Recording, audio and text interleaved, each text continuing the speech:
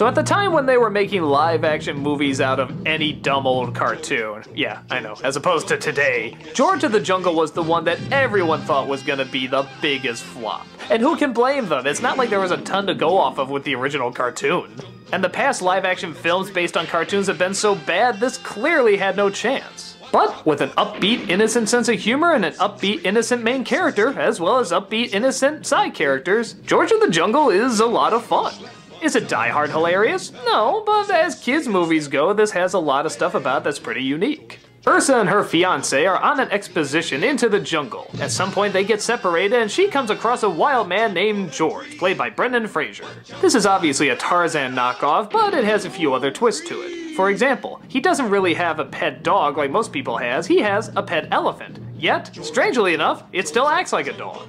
And not only can he communicate with the apes, but the apes can communicate with people. In fact, they're kind of geniuses. One of them voiced by John Cleese. Ursa wants to show George the human world, and George wants to show Ursa the ape world, and we find out that the fiancé is actually a bad guy and he has this evil plan, and oh, it doesn't matter. And I don't mean that in an insulting way, I mean that in the way that literally the film doesn't care much either.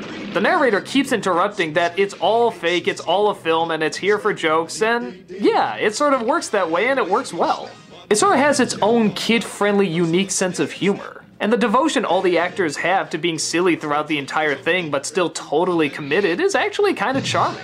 There's something nice about the fact that it knows it's a kids movie and it's gonna have fun with it and it's not gonna try and be bad and make the kids older. No, it's just gonna try and be smart and, for lack of a better word, cute. It is a cute movie, and I think a lot of people forget that you can do cute movies okay.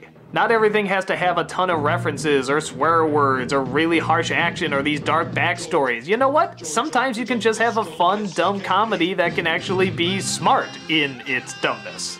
And it can be child-friendly. It's kind of like if the Zucker brothers or Mel Brooks did a kids film. It's the same amount of effort except it's put into something that's family-friendly.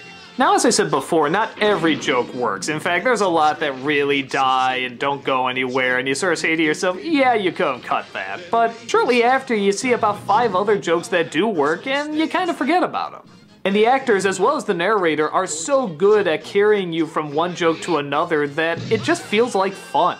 You don't want to rate every joke or judge the story or the pacing or anything, you just kind of sit back and enjoy it. And that's the kind of experience I had. I don't think it's a big staple for comedy or anything, but for a movie that clearly should have been dead on arrival, it's actually very enjoyable. Kids love it, adults seem to like it, what's not to enjoy? I mean, aside from that catchy theme song that'll never leave your head. Nah, I enjoy that too. George of the Jungle, friend to you.